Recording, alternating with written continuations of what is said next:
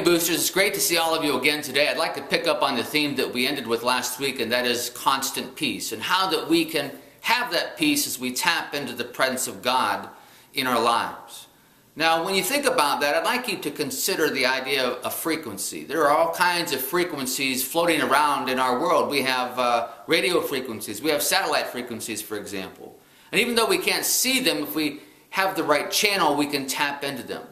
If we have the right connection through Jesus Christ, who makes us right with the Father, we can tap into the Spirit. The Spirit then begins to reside in our life and give us the power that we need to be at rest.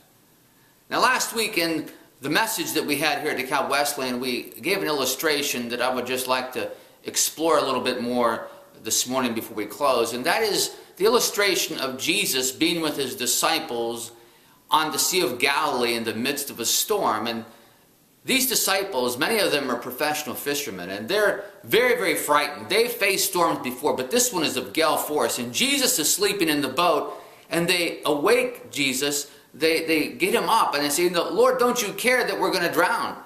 And the question that we explored is, why was Jesus able to rest? Why was Jesus at peace in the midst of this storm? It was because he was tapped into the right frequency. He was tapped into his Father. The Spirit of the Lord was upon him. We find in Luke chapter 4 to preach good news. And so the Holy Spirit is working in Jesus' life. And so he had this constant resource of strength. And then we looked at how that in Acts chapter 12 later on, how that King Herod Agrippa had beheaded the Apostle James, and how that the Jewish people were very happy about that. And he wanted to please them, so he arrested Peter, another apostle. And he decided that he was going to execute him as well after Passover. And after Passover had been completed, near that time, Peter was in jail, and he was about ready to face his execution the next day. And while he was there in jail, under guard, an angel goes in and awakens him. The scripture says that he actually struck Peter in the side. And we were sharing about how that maybe Peter had learned from Jesus in the boat back in that storm. Maybe there's something Peter gleaned there, because he was able to rest in the midst of the storm of his life, the facing of that execution. Are you able to rest in the midst of your storms? Where do you find your strength in your life? And so Peter was able to tap in to a resource that is beyond our understanding in this world.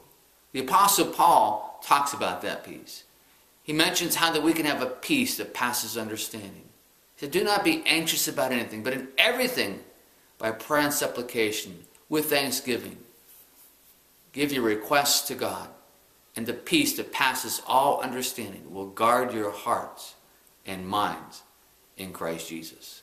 I trust today that you're tapped into the frequency of God's Spirit. God bless and have a great day.